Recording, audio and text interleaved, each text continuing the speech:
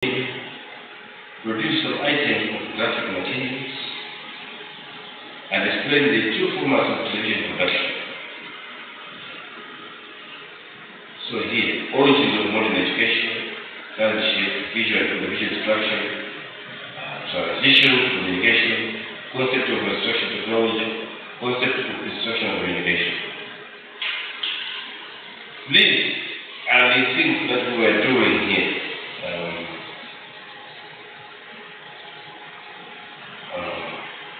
If you check here,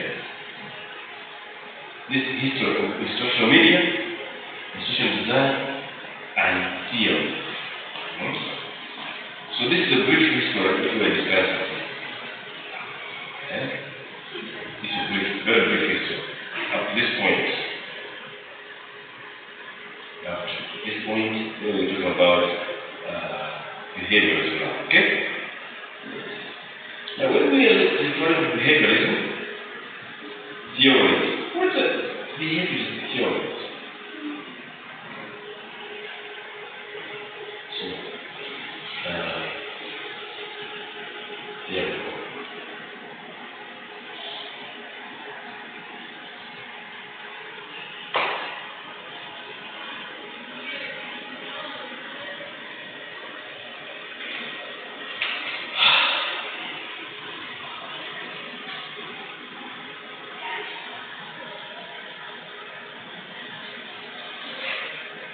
So when we talk about behavior, we're talking about it changes. Behavior changes. If you are involved in sort of public relations work, so in a sense, you should be able to. You're teaching about fear of chaos, maybe chaos. You want to see a change happen there. Even here, when you're in class here, you want to see a change. That's when you're in math. That's when you present yourself, behavior. So before World War II, the learners were only expected to understand and learn fundamental skills such as reading, writing, and arithmetic.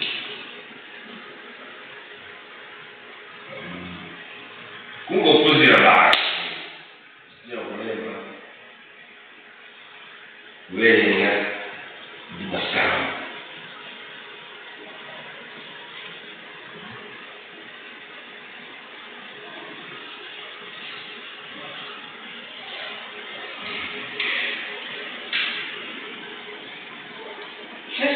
Let me just also let's see the other definition of behaviorism.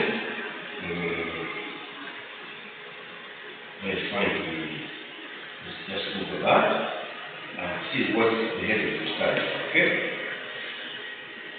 As other meanings. What they're saying during this time, let me just refer to this behaviorism.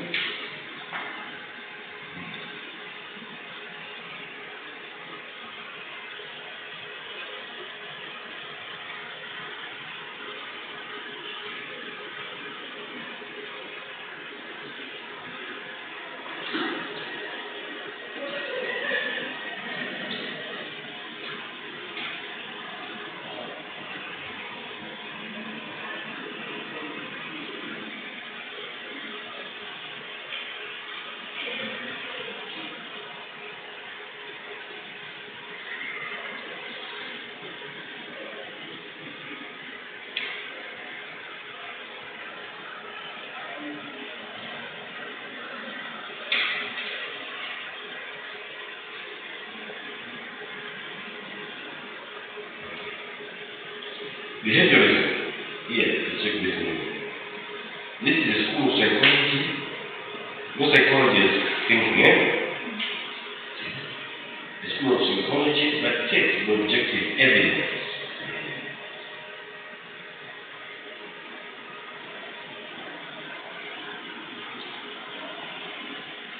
measure